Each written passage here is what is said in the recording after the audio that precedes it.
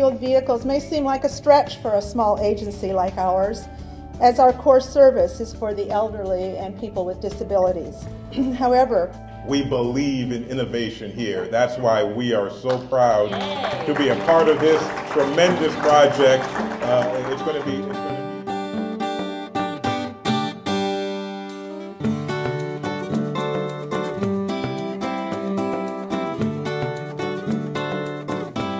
We're celebrating one little victory, one particular vehicle out front. But what we're celebrating beyond that is the ingenuity, the drive, the desire to make this country a stronger and better place.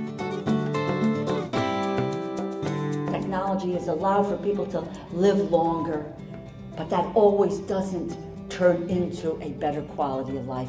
What you have accomplished here today deals with innovation and with compassion and an understanding of what people's lives are all about.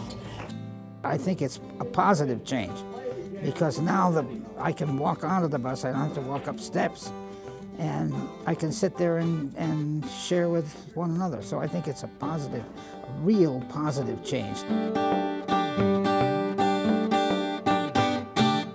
When you're talking about innovation, it takes two things. It takes vision and it takes persistence. Vision to see what is coming and what we need to do as a nation, but boy, it takes persistence. This technology will over time achieve real financial savings to the Greater New Haven Transit District that can be reinvested back into service improvements for transit customers.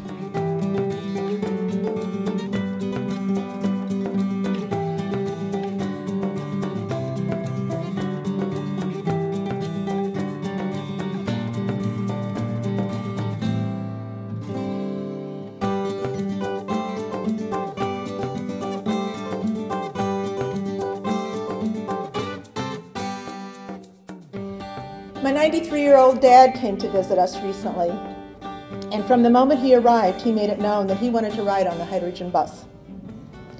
So one day I brought him to the office and we took a short ride. He was so pleased. As I watched him get off the bus, I remembered a sepia-toned photograph of him as a little boy sitting on an old workhorse on an Iowa farm where he grew up. That recollection made me realize something. At 93, my dad is part of what has come to be known as the greatest generation, a generation that makes up a large part of the population the Greater New Haven Transit District serves.